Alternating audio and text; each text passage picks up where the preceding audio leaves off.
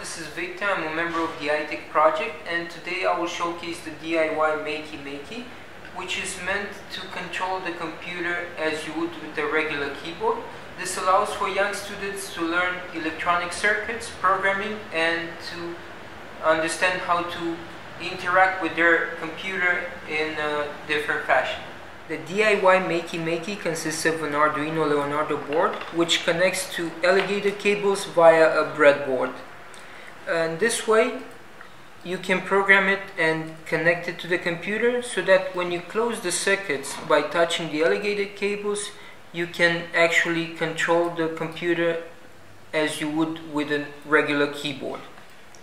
The functionality can extend to playing specific notes in Scratch, for example, or playing with conductive materials like fruits by inserting the alligator cables into them.